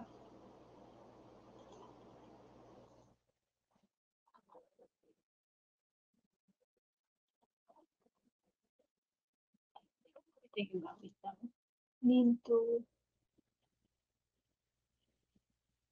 ito.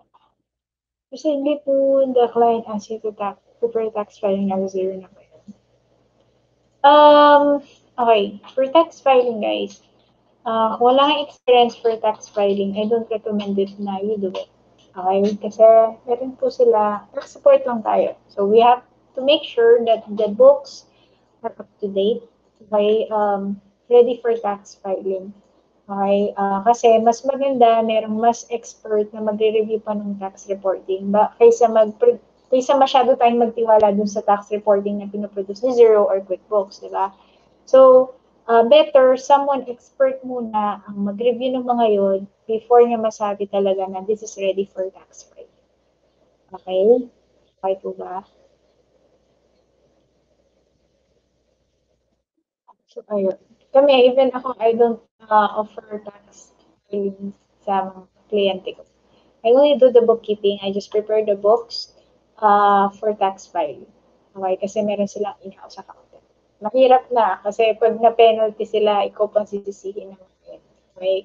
Saka kung mali-mali yung amount na dineclare natin. Diba? So, ayun.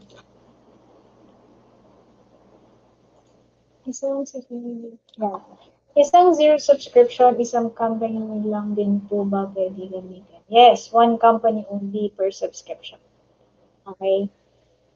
One company per subscription. Uh,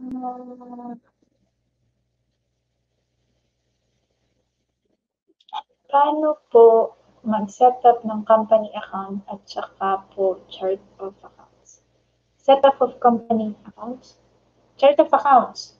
Okay, sige, pakita ko yan. Hindi ko ata nakipakita kanina. Okay, sige. Good question.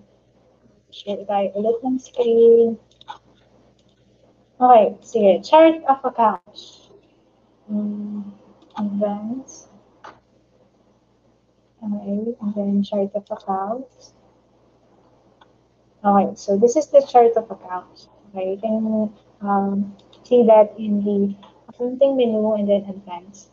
Okay, tapos pwede mo siyang i-favorites in kasi advanced feature na rin siya. Ayan, chart of accounts. Accounting, chart of accounts. Okay, so this one, okay, you can add account, you can add, ito rin, pwede ka mag-create ng bank account, and then print PDF, lahat ng sa chart of accounts, and then import and export. Kung marami rin ito, pwede kang may ini-import ka ng mga chart of accounts, medyo marami, you can use the import. And then gusto mo naman i-import to sa other accounting software, export. Okay, ayan. So, add bank account. You can choose account type. Is it assets? Okay. Is it current asset, fixed asset, inventory, non-current asset? Prepayment. Okay. Is it equity? Is it expenses? Ayan, piliin mo yan. Is it liability? Current ba? Non-current? Okay, liability. And then revenue. Sales, revenue, or other income. Okay. Let's say I want to create expense. Okay, account type. Ito pala, account code ha. Ito yung mga account code here. So, hindi mo pwedeng gamitin ulit yung mga account code na nagamit na. Okay, even yung mga na-archive na mga account code. Okay, let's say for expenses, asan si expenses? Ayun. Usually ginagawa ko, sinusunod-sunod ko sila. Lahat ng expenses sama-sama, lahat ng overhead sama-sama. May specific coding sila. Let's say 100, 1 to 150. This is for current asset lang. And then from 151 to 200, non-current. So, ganon. Expense siya, 497, let's say, wala naman, 496, I can use 496. Okay, say, hindi tayo meals. Okay, you can add here, ulitin na lang ulit, okay, business meals, kaya, then, you're aware na it's 5% VAT on expenses, so you can actually add the default tax setting here. If wala, okay lang naman mag-VAT ka naman. Okay? And then, ito yung sinasabi ko kanina sa dashboard. If I want to show this on the dashboard watch list, okay, click ko lang to. Okay? So, pag click ko to, makikita mo siya dito, dun sa dashboard account watch list. Okay? And then, enable payment to this.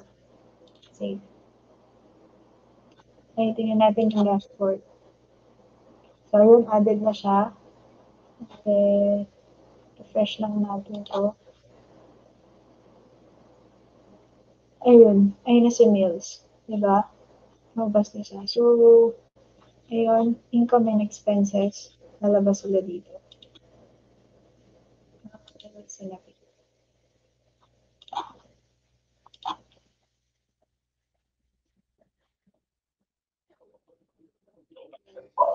Ayan, all accounts. You can see all the assets here. The liabilities here. Okay, the equity here. And then expenses here. Alright. So, yan. Yung revenue. So, dapat tayo, ito lahat ng mga dinelete mong mga chart of accounts. Okay, tinatanggal mo sila or ginagawa mo sila inactive. Okay? So, again, dun sa account list, income and expenses lang yung pwede mong i-display. Correct ko lang yung sarili ko. Income and expenses lang yung pwede mong i-display. Alright? Um, then, ano pa kasi? Stop sharing muna natin. Nasagot ko ba yung tanong mo sa chart of accounts?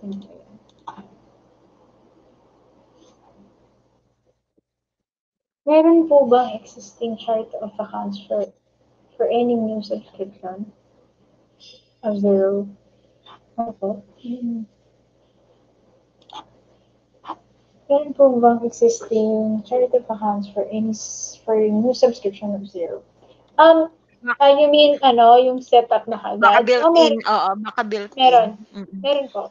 Meron na po. Bali yan, yung demo company, ganyan. Ganyan na ganyan. Meron na agad. So, syempre, empty lang to. Walang laman. Okay? Meron siya na mga chart of accounts agad na nakalagay. Yes, pwede mong i-rename, pwede mong i-archive yung iba para hindi nakakalito. So, posible. Yan, meron na po.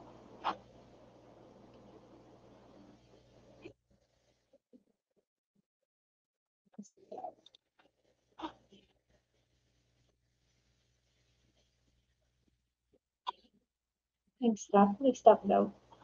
Okay.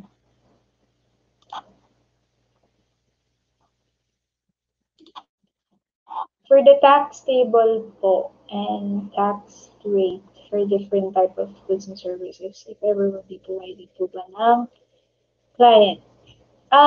Yes, actually, basic. You can ask it. Tsaka makikita mo naman doon sa mga receipts na ipoprovide ni client. So, better, in advance, do advanced reading or advanced searching about dun sa client mo, tax coding dun sa client ngayon. Let's say for Australia, okay, pwede ka na mag-research in advance. Okay, and say for UK, ganun din. Pwede ka mag-research in advance kung ano yung basic tax coding nila. And halimbawa, meron ng existing book si client. So, parang magti-take over ka na lang. Okay, kasi wala na yung previous bookkeeper. Pwede mong maging reference yung mga previous entry, yung tax coding. Okay? And if may clarification pa rin sa tax rate, you can ask. Yes, you can ask. Huwag kang matakot magtanong. It's okay to ask kasi hindi naman tayo tax expert dun sa ano nila, sa country nila. And usually, itong mga question na to, you can ask it to their accountant. Ako kasi, inintroduce ako nung client ko dun sa accountant nila. So at least, I can easily ask dun sa accountant, I just wanna clarify if what are the tax rate and tax laws. Yung mga ganyan, yung mga usual question. I just want to know how will I properly code this one and all. So, yun, you can ask.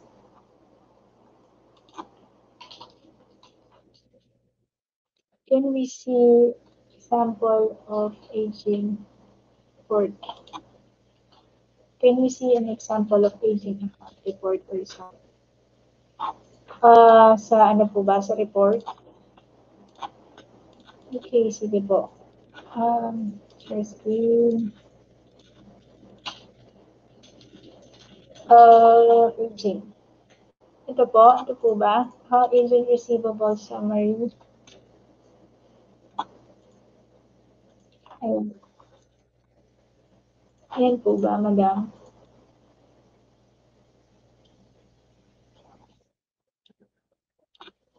Okay. Yan po ba? Yan po ba yung question? Aging summary.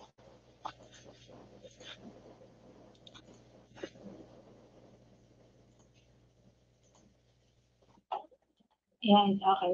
Sige. So, yan. Nandito siya sa reports, sales. Okay. Agent receivable summary. Ito po siya. Okay. Yan.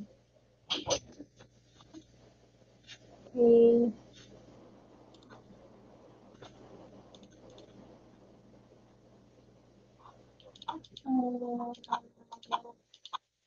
Ano ba yun?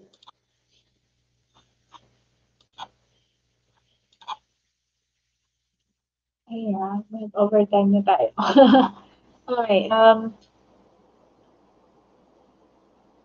Question po. So, conversion balance po, ano yung ginagamit niyo if nag-migrate or nag-start to naman si client ng zero in the middle of the year? Beginning of the financial year, nag-gamit pa rin po ba? Or yung month kung kailan si client nag-start to zero? Okay.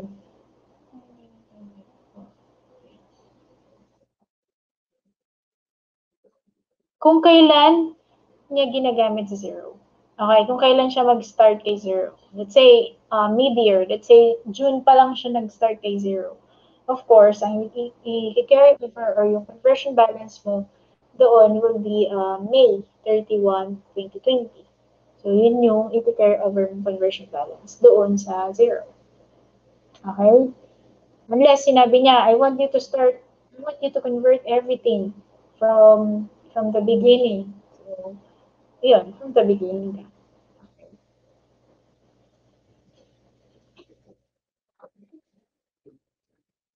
Um,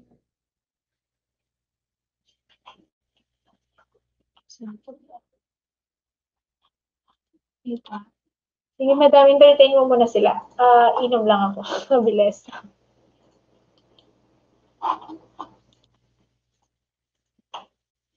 Inom lang ako guys ha. Wait lang.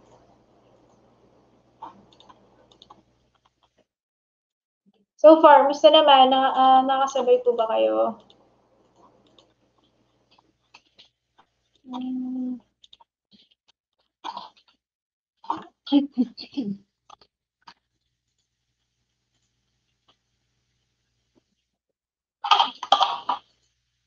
Oh,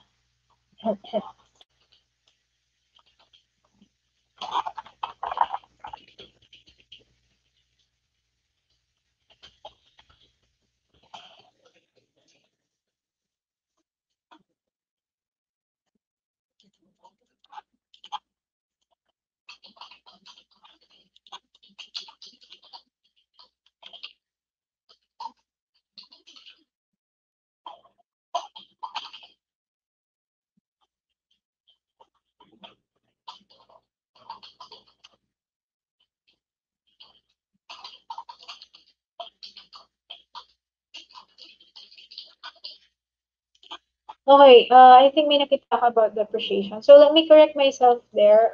You have to check the ano ha, guys. Um, so zero, ang ginagawa lang kasi pala dito sa depreciation natin, guys, is yun. You have to set up it first, okay? You have to make sure that the asset type is correct. The depreciation, the amount and the depreciation type, okay? Straight line, ano na lang ito? And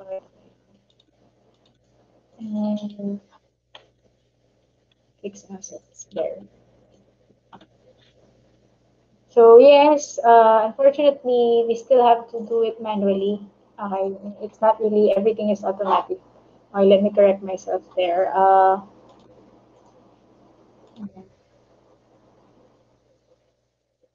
It's usually the accountant who process this. So ako, ang ginagawa ko lang, I just review if the asset account is properly coded. Okay. And then yeah, yun nga, yung mga details, the purchase price, purchase date, okay, nandyan. And then what kind of depreciation method, and then the rate, and effective life. Okay? So accountant will come in and will reconcile the fixed asset before doing the depreciation. Okay? Ayun.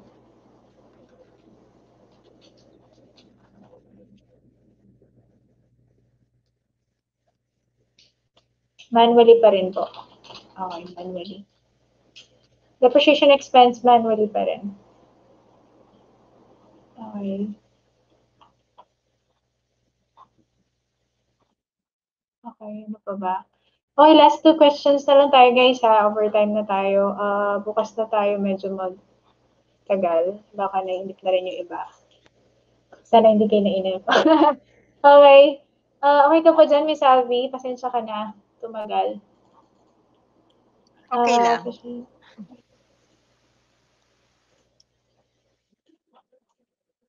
hindi ko sure kung ba yung zero ko. Ito nakita yung mga iniisip.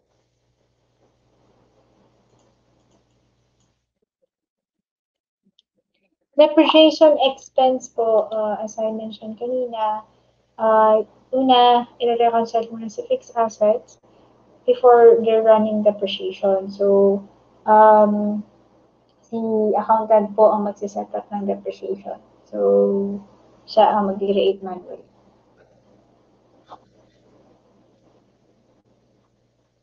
Hindi po nag-end. Hindi po nag-end. Nag-end po ba talaga agad? Biglang nawala, sabi niya. Okay po. So, have to schedule pa rin for FA to monitor. Yes. Yes. Need to monitor pa rin. Yes. Hintayin natin. Baka meron ng new feature na automatic na lahat talaga. Okay. Even in ano naman even in QuickBooks, manually pa rin siya, Miss Alfie, right? So, depreciation Yes. expense. Mm-mm. Okay.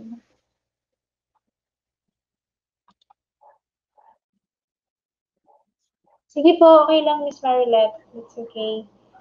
Uh, okay, guys, before we end, I want to show you the question. It's very easy.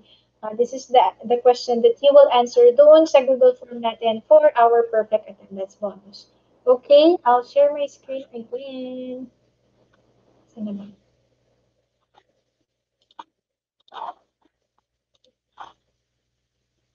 Share screen.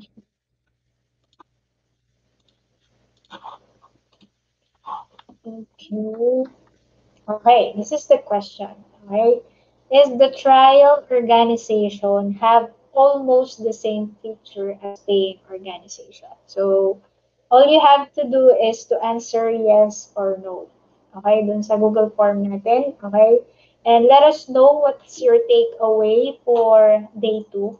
Okay, para naman alam namin. I know some of you are having problems with their internet. Okay, so gawin nyo after the streaming, you can watch it again. Okay? Pag medyo okay yung internet nyo, you can watch it again para mas maintindihan nyo yung discussion. Okay? So, don't feel bad. Kung hindi masyadong magets, okay, you can still watch it, okay? And then, ano ba? I think that's the end of my slide. Okay. So, overtime na rin tayo. So, baka masyadong inainit. So, ayun guys, yun lang naman. Again, thank you so much for joining us this afternoon. So, tapos na naman ang day 2. Okay, thank you, Lord. Thank you, Miss Alfie, for helping me Yes. out. Grabe ang hirap din mag-isa. Okay, so ayun. Thank you for sticking with us. Okay, medyo gumagalaw yung camera ko. Baka mahulog. Okay, thank you guys. Okay, I'll be reading your takeaway for day 2. Okay, and your answer for day 2 to qualify for our um, bonus, okay, tool, which is the cleanup guide tool. So yes, rewatch nyo lang. You can rewatch it later. Okay, thank you so much, Ponce, Belle. Thank you, Mackie, Jeffrey, Cheryl. Hi, thank you so much. Mia, thank you. Yes, Eileen, thank you so much for joining us. So, yes, you can watch it later after the stream. Or kapag Yes. okay na yung internet niyo. Okay? You can watch it again. Yes, you can watch day 1 and day 2. Again, guys, meron tayo dito yung popular topics in post. As you can see, nilagyan ko na ng ng topic here sa side. Ito.